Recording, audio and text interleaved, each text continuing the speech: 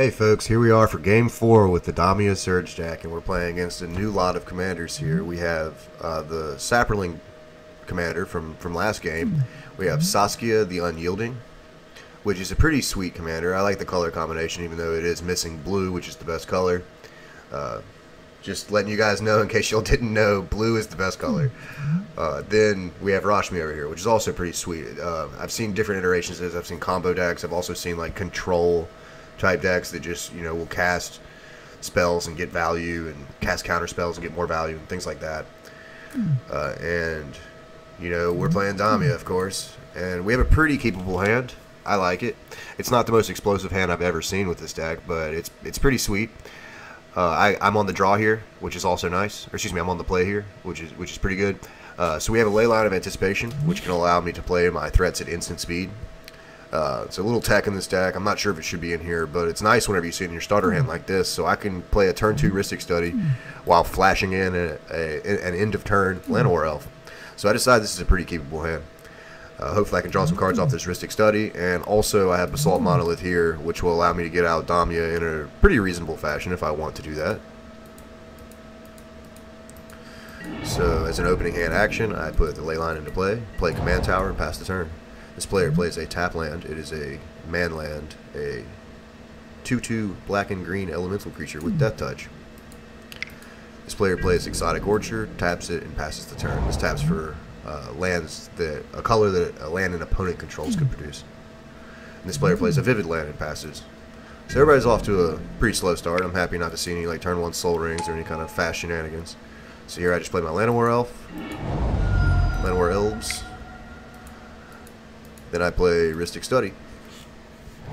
Not at instant speed. I'll go ahead and play this first because I can't play this in response to a spell. It's whenever an opponent casts a spell. So in order to ensure that I get the first trigger, I go ahead and just play it out. And this player plays a Fungus card, and he chooses not to pay, which is nice. I pick up an Urborg, which is okay.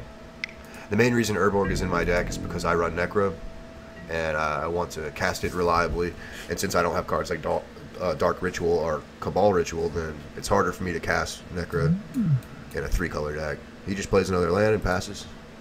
He or she. This player plays a storage land and then puts a storage counter on it. So here I find Utopia Sprawl, which is fine. And here I just definitely made a mistake. I can do all of this at instant speed, so why would I do that on my turn? But at least I only did that, and I pass with Venser up. So I have the option of flashing in Basalt Monolith or Venser. That's one cool thing about Leyline, is you can pass the turn with counter magic up, and then you can decide to play threats that normally would be sorcery speed at instant speed if they don't do anything that's worth countering. So this player plays Necrogenesis, which is a pretty cool card in the Sapperling Synergy deck. Not worth Venser. He attacks me because he doesn't like what I'm doing here, and that makes sense. I have the most explosive board presence out of everybody here, I think, so it makes sense for him to be attacking me, even though it's only for 1 damage. And this player plays a Necro. Does not have enough mana to pay for Rhystic Study, and I don't know what's going on over here. When I see Necro, I immediately think like Storm or Doomsday or something like that, which is harder to do in a non-blue deck. But either way, I don't want to find out what this Necro is gonna cook up. So I decided I'm just gonna go ahead and Venser and buy myself a little time. There aren't very many spells that I would have countered there, but Necro is one of them for sure. It just like this seems to be a combat-based deck, based on his commander, of course. But I don't know what's going on with the Necro thing. It could be that this is a distraction or like a misdirection to make you think that he's combat based, and then he just combos off. So I don't want to see that happen. So I just decided I'm going to go ahead and just bounce the Necro. This player plays a Ponder and pays for Rhystic Study, which is nice because he cannot put a storage counter on his land now. And I draw Telepathy, which is also not a bad pickup. Here, again, don't quite know what I was doing. I could have done all of this at instant speed, and I just played Damia. I should have just passed the turn, representing more potential interaction, and then cast Damia at end of his turn. I mean, I guess everybody's tapped out here, so it's not like an unreasonable time, but I definitely should have just done that at instant speed. I don't know what I was thinking.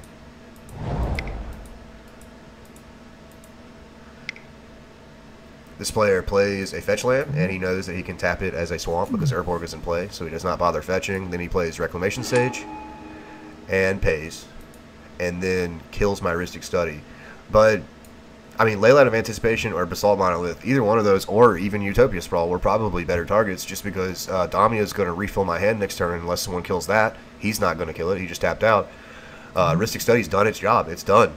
Everything that I wanted to do with Rhystic Study is done. So he makes that play. Maybe he had no other better plays, and he just wanted to just interact in some way. He dials back on the Necro plan and decides to play Iroas, which is a pretty cool card. I did not read this card very well when it first came into play, and I ended up making like a small mistake later on, I think.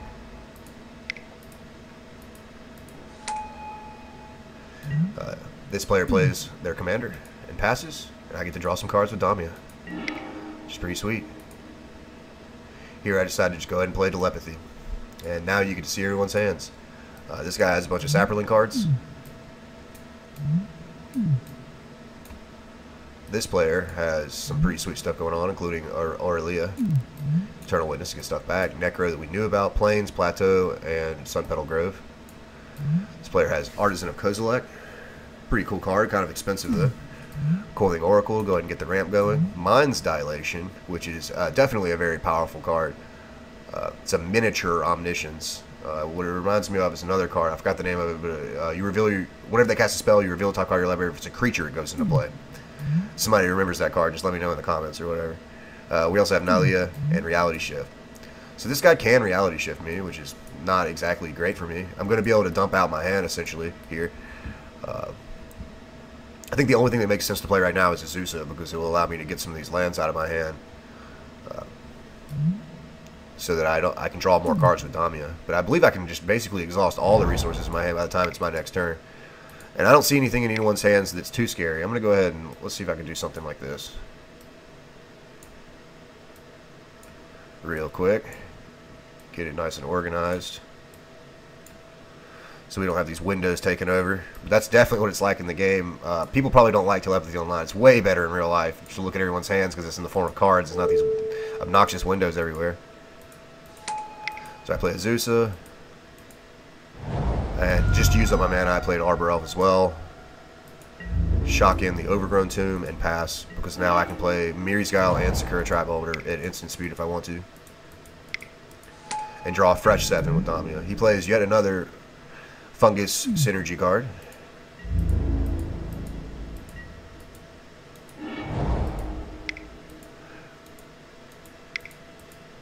And this player plays Saskia and names me, which totally makes sense. Well, I mean, look at what I'm doing compared to everybody else. Just, I'm definitely the target here. I haven't done anything too scary, but I do have lots of mana in play, and I can cast stuff at instant speed. I can see everyone's hands, which is nice. He picked up a Vampiric Tutor this turn, which is pretty nice. He could probably set something up with that next turn. I'm not quite sure what, but I mean, if you can search your library for any card, that's pretty good. And then he chooses to attack me. And here, this is where I kind of made the misplay. I thought I was going to be able to block and trade like my Venser away or whatever to kill Saskia here. But even though it doesn't, I don't mind keeping my life total high. The reason why it doesn't work is because this prevents all damage that would be dealt to attacking creatures, and creatures have menace. So I had to block with 2 creatures here, and I ended up just throwing away my Venser, which is fine. Throwing away the Venser for 6 damage is not that bad. Also, he has done his job. Venser bounced the Necro. That's all I really wanted him to do. This player plays Coiling Oracle. So now I have just complete knowledge of what's going on over here. He picks up a Pact of Negation, which is pretty nice. To go with what's going on here, he has a Reality Shift for my Damia if he wants to do that, and then he has Pact of Negation to stop me. So this player is actually putting up a fight. Sugary Pimp Stick is putting up a fight. Then he cycles, and I think he found another land when he cycled. So here I just do what makes sense. Yes, I thought about potentially not playing all of my cards here so that I could represent counter magic that would fight what he's doing. Like, let's say he chooses to reality shift here at my end step, so I don't get to draw any cards. Then I could pass with open mana through his end step, and maybe he doesn't do it. But here I just decide, whatever. If he's going to reality shift, he's going to reality shift, so I'm just going to deploy my threats. And, you know, I have Mirri's Guile here to find something, even if Damia dies. Hopefully that'll help. And then he puts a storage counter on here, and right at this exact moment, I'm thinking he's got 1 colorless mana, he can make a blue with the Vivid Grove. He's definitely going to reality shift Damia. Why wouldn't he do it? This guy casts his Vampiric Tutor. This person casts their Vampiric Tutor.